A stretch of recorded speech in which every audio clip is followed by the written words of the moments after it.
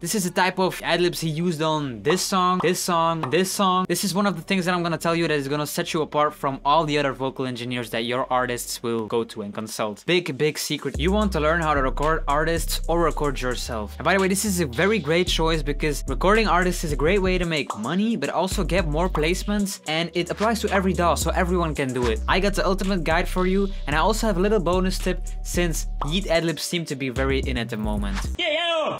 First of all, I don't want to waste your time, so check the link in the description, which is my latest song, and hear if this meets up to your standards that you want to achieve, because if it doesn't match up to your standards, then there's really no point in watching my vocal effect tutorial. Now, I know this video is not going to be interesting from start to finish for all of you. For most of you it will, but some people will know certain things, so I will leave timestamps below so you can choose the parts that are most valuable to you. So the first step is going to get you a mic. TZ Audio was fortunate enough to send a mic over. I cannot thank them enough, and I can't thank you guys enough, because if you wouldn't be watching, this wouldn't have been possible. TZ Audio sent me over a condenser microphone, which is the typical microphone for recording vocals, because these are more sensitive and they give a more detailed feel than other mics that you might see in your surroundings. Now, you don't need the newest fanciest condenser microphone. I started off with this 20-year-old performance mic, and I still recorded artists with this thing, so you gotta really sell yourself and make sure you just come over professional. The second step is going to be importing a beat. In this particular live set, I have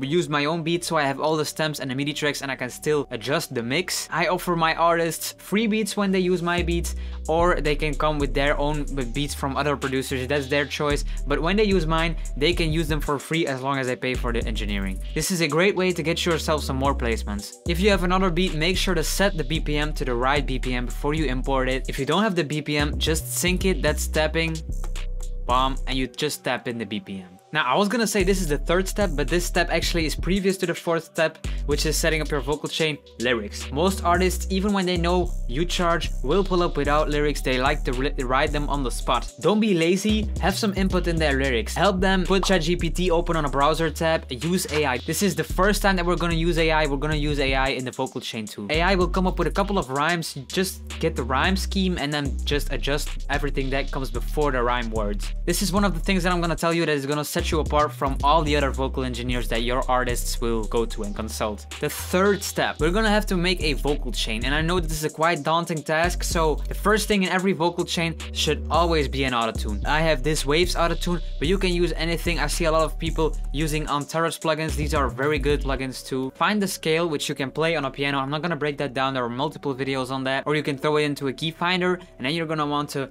put the scale into your plugin. The second thing I have is a gate. This is a secret, nobody uses this. Every DAW has an instrument called gate, or like something in that sense anyway. What this is doing with these settings is making sure that the sound only comes through when I'm actually singing loud into the mic. So when I'll sing loud into the mic, it recognizes the volume and says, okay, he's actually rapping, we need to put this audio through the vocal chain. But once you stop rapping and the noises around you come into the mic, the gate will say, oh no, I'm not sending this to the rest of the effects, and the audio will get blocked out. This is a really powerful setting, as you can have noises in your recording and they will be eliminated by this plugin. The second thing I have is this EQ. Basically, you don't need to do a lot of things, just cut out low, and I had this one particular part where I set a F and like I almost whistled it. It was really weird, so I EQ'd that part out very meticulously. The second thing I have is a dynamic vocal EQ. This is de-essing the stuff. It doesn't do anything else than de-essing. You're gonna see it move while I'm playing audio. Cooking up like my knees, I'm in the lab like my uncle. I was born a musician, I'm a man with a mission. So it's moving up and moving down depending on which thing it thinks it needs to do. Then I have some static de-essers that are made with the presets of Ableton. I have 2 of those. You need to find the part where your S and sh sounds of your artists are too harsh, and then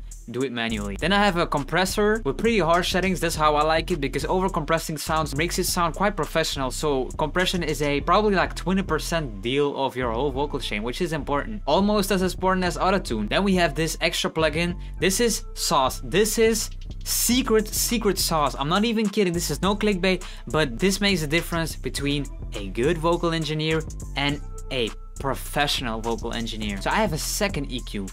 But this one is controlled by AI. There are 2 times in this video where I'm gonna be using AI. This is the first time. What you're gonna have to do is you're gonna have to make this project listen to your vocals. You're gonna do that in Track Assistant and then press listen to vocal. You're gonna play the vocal, it's gonna listen to the problem areas, and it's gonna manually dial the settings in for your compressor, equalizer, and then this little secret right here, which is like, I don't know, 30% of your vocal chain, the exciter. The exciter is going to take your controlled vocal sound and it's gonna make it sound quite natural again and make it sound more wet and just saturated in general. Then I have some extra sauce, some signature sound. So you don't need to do it, but I do it since it makes my vocal sound a lot better. So I have this vocal depth plugin, which is a incorporation into Ableton. So use your own sauce of your own DAW. DAWs often have plugins inside of their DAW, if that makes sense. It contains like all kinds of delays, which make the vocal sound a lot more full, rich, and just better in general. So these are my vocals without the vocal chain. Like my niece, I'm in the lab. Like my uncle, I was born a... And this is with the vocal chain. Cooking up like my niece, I'm in the lab. Like my uncle, I was born a musician. I'm a man with a mission. So very clean vocals. Now we're gonna go over to the more artistic part of it, which is the ad-libs. So I've recorded some ad-libs right here. By the way, I wanted to show you guys my recording process, but the first time I recorded this song while recording the video, my video got messed up. So I would have loved to show you guys the process, but I just can't. Shout out to Apple for making that happen. And then this is the mastering ad-lib chain. This is where the actual magic happens for the ad-libs. I have a phaser at a pretty low dry wet. I have a chorus.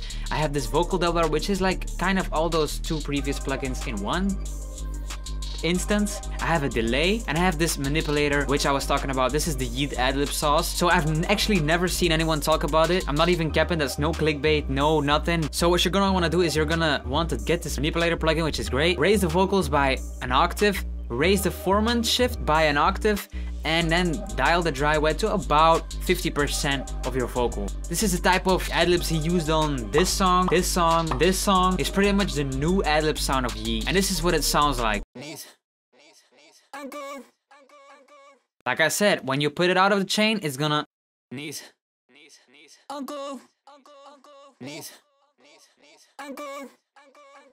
You can do this however, you don't need the manipulator plugin, you see the formula, these are universal audio effects. So you can really do it with whatever tools that you have. So that was the ad-lib mastering chain. Now we're gonna go over to the vocal mastering chain. This chain is actually just slapped at the back of all the vocal chains we had previously. I just have a quite subtle saturator on it, like I had it about 50 dry wet, which I don't normally do, that's quite high. I have a master EQ cutting out some more low end because all these effects will add additional low ends to your chain. Also a big secret, I don't see anyone talk about EQs at the end of the vocal chain. I have a catch peaks compressor. This compressor doesn't do much, but when your chorus is a little bit louder than your verses, it will duck the chorus down by 2 dB so that it matches your verse up more. Again, I cannot stress this enough. I have certain effects multiple times in my chain, but they are always with different settings. This is how I basically sculpture my sound out, very slightly VST per VST. I don't do it harsh. When you do it harsh, you're gonna lose out on certain characteristics of your vocals. When you do it more subtle and in multiple stages, you will get a more refined professional sound. So I have this AI do his thing again, and then I just dial the mix down like I did in the previous AI plugin. You have to still correct the AI because the AI doesn't know what you want to sound like. Then I have a split channel. On the one I have just a stock Ableton reverb, and on the other one I have this third-party reverb from Native Instruments, ROM reverb. This is like the 3rd secret I'm dropping, but you need to stereoize your vocals. This is what's gonna make your vocals stand out and sound more rich than the competition. So like I said, do it subtle, just a subtle stereoizing and a subtle width change to it. This makes your vocals sound more wide. Reverb will widen up your sound too. So if you're not using reverb, you'll probably need to use a lot more of this to widen up your vocals. These are my vocals before that chain. I'm in the lab like my uncle. I was born a musician. I'm in the lab like my uncle. I was born a musician. I'm a man with a mission. When you do all those things, you will get this result. Hey, cooking up like my niece. I'm in the lab like my uncle. I was born a musician. I'm a man with a mission. Yeah, I'm married to the music. I got talent, gotta use it. I've been working out, making music. You've been hanging out, you a monkey. I've been a regular guy. I took a different route, choosing a different path. That's what make me proud.